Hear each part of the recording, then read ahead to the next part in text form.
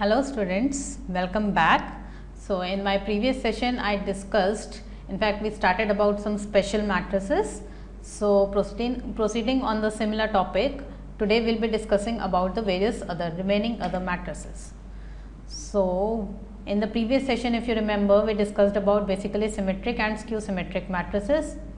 This we have done. Then today we will be switching to Hermitian and skew-hermitian. This is extremely important kind of matrix. Then is singular and non-singular.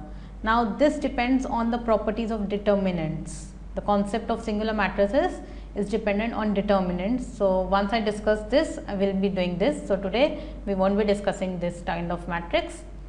Next we will be switching to nilpotent. Then comes unit 3, idempotent matrix, involutary and orthogonal. Now what do we mean by a Hermitian matrix? Hermitian matrix, have you ever heard? Wait, we will be discussing it. This is, I won't say it's complicated, but it's not that simple also. So what do we mean by a Hermitian matrix? Definition says a square matrix A equal to aij is said to be a Hermitian matrix if aij is equal to a bar ji. A bar is A conjugate, that is A theta is equal to A. Now what is this theta? This theta is in fact called the transpose conjugate. Transpose you must be knowing, we discussed in my previous session. So what is transpose conjugate? This is also in fact called conjugate. Now if you remember A plus IB, in fact you must be knowing A plus IB's conjugate, if I say, what is it? A minus IB. So conjugate of a complex number is when we change the sign of the imaginary part. So what is conjugate is transpose conjugate.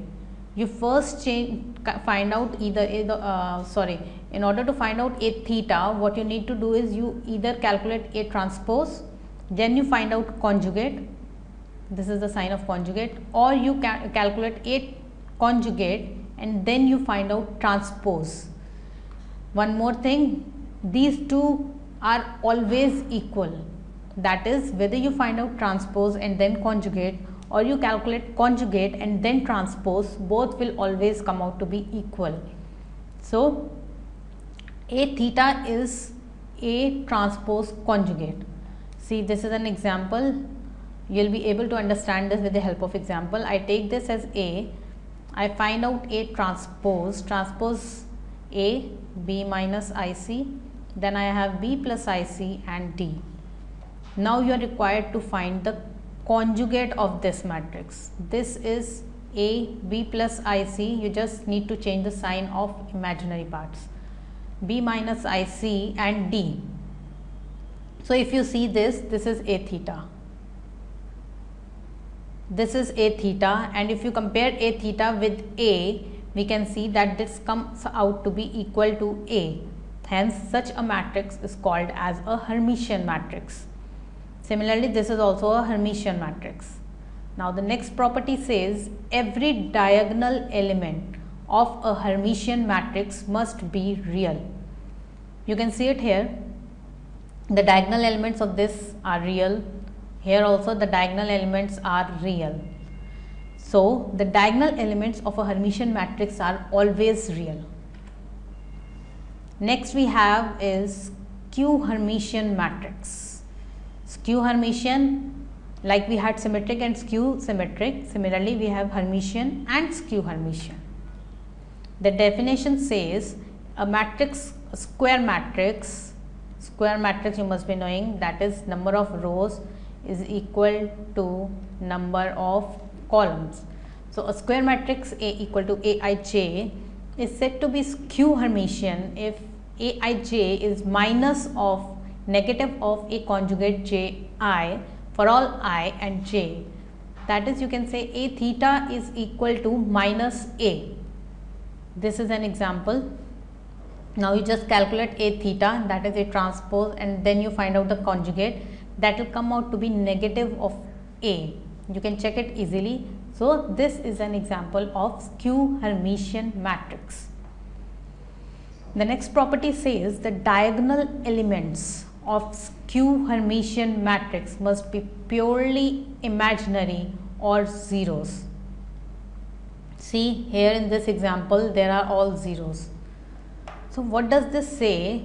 That if you have a matrix and the diagonal elements are supposed purely imaginary, either they are purely imaginary or they are zeros, then you can check further for the matrix to be a skew-hermitian matrix. But in case the diagonal elements are neither purely imaginary nor zeros, then you can directly say without any kind of calculation that the matrix is not, matrix in fact cannot be a skew-hermitian matrix. Just note here the difference between what I said. The diagonal elements are extremely important. They help you in deciding the nature of a matrix. Okay, next we have is nilpotent matrix. Square matrix A is called nilpotent if there exists a positive integer m such that a raised to m is 0. That is, if the mth power of a matrix comes out to be 0 matrix, then you can say that the matrix is nilpotent. Further, if m is the least positive integer such that a raised to m is 0, then m is called the index of the nilpotent matrix A. Suppose I have some matrix A, square matrix, such that on calculating we get, suppose A square comes out to be a 0 matrix. Then you can say such that A is non-zero. Then you can say that index of matrix A is 2, right? This is simple. Okay, now we have an illustration based on that concept. Show that the matrix, this is 3 cross 3, so its square matrix is nilpotent matrix of index 3. So what is this question asking us? What this question requires is you just need to prove a raised to 3 is equal to 0. Then we can get that a cube, that is a becomes a nilpotent matrix of index 3. So we had discussed multiplication of matrices. You can easily find a square, then you can find a square into a, you do, then you will get a cube, and this comes out to be a 0 matrix. Hence, since according to the definition a cube is coming out to be 0, so we have a is a nilpotent matrix of index 3. Okay, so next is unitary matrices. Square matrix again is said to be a unitary matrix if a theta is equal to a theta a equal to I. That is, if you have a matrix A, you multiply it with its conjugate, transpose conjugate, and it comes out to be an identity matrix. This is identity matrix. Or you multiply the transpose conjugate of the matrix with the matrix itself and you get it as an identity matrix, then the matrix A is said to be a unitary matrix. Okay, next is involutory matrix. A square matrix A is said to be involutory if A square is I, that is identity matrix. Now what does this mean? Suppose I have any matrix A and if I calculate A square, I get it as identity. Then you can simply say that A is involutory. Next we have is idempotent matrix. So the definition says again a square matrix A is called idempotent provided A square equal to A. If the square of a matrix equals the matrix itself, then it is said to be an idempotent matrix. Suppose we have an example, this is a 3 cross 3 matrix, so it is a square matrix, is idempotent as A square. If you calculate, okay, let me remind you of the calculation also. How do we calculate A square? Multiplication of matrices, this quantity into this quantity plus this quantity into this quantity plus this quantity into this quantity will give you first element. Similarly, if you calculate A square, you will get it as this, which is the same as A. So A square equal to A implies A is idempotent matrix. Next we have is orthogonal.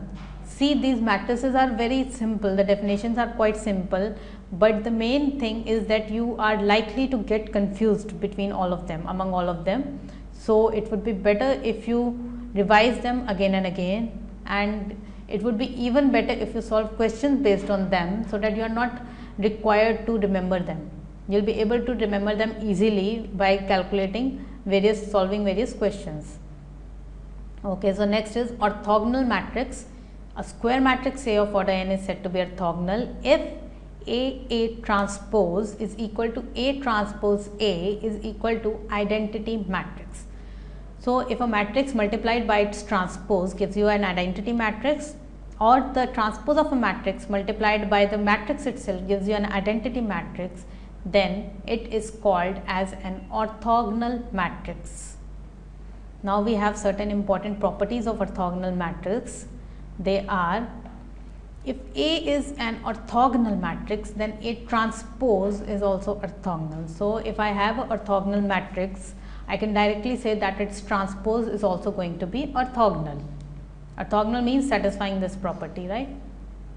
So if A and B are orthogonal, if you have two orthogonal matrices A and B, then their product are also orthogonal, be it AB or BA, both will come out to be orthogonal.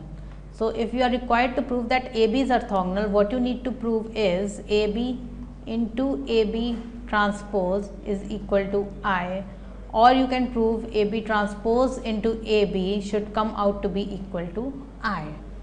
So this was quite simple, right? So okay, that was it for this session. I hope you would have understood. The definitions were quite simple, but as I told you, you will have to practice a good number of questions on these types of matrices, and do stay tuned for my future sessions as well, as I will be switching to the topics of adjoint of a matrix, inverse of a matrix, then we will be switching to determinants. Thank you.